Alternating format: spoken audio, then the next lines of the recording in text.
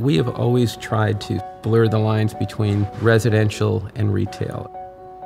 The next logical step was, how do you blur the lines between home and hospitality?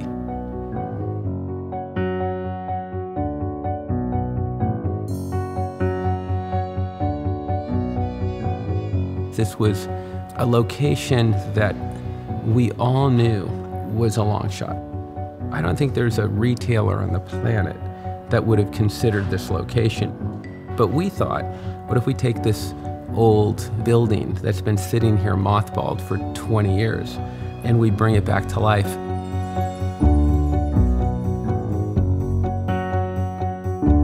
This project is not separate from the traditional history of the three arts. It's more a continuation of building a new chapter. It was a building that was for young women to study the arts, the performing arts, the musical arts, and the visual arts. We thought we could bring some of those arts back to life.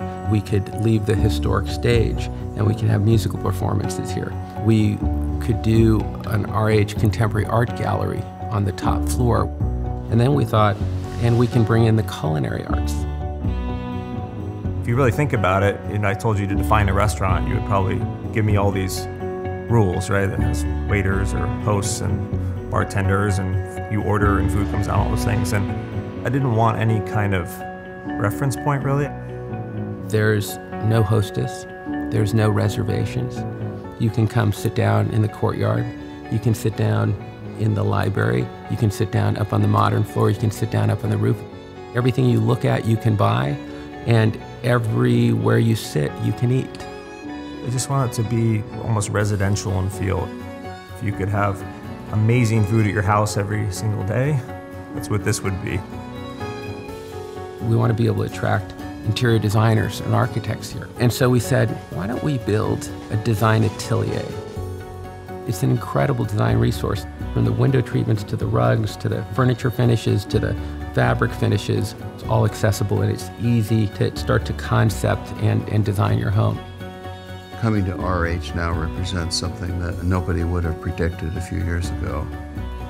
This isn't really a retail space. This is a space where people come to start to imagine their life, right? Like, what does their home look like?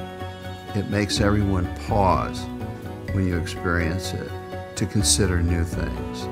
Think about the way we live. Think about the way we eat. Think about the way we want to interact socially.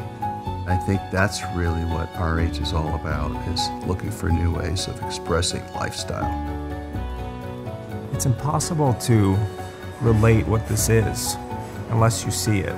You can try to describe it, but the greatest success I've had, I just stop talking, I just invite them in and just say, come on, let's take a walk around. And everyone leaves saying the same thing, that this is amazing. And it is.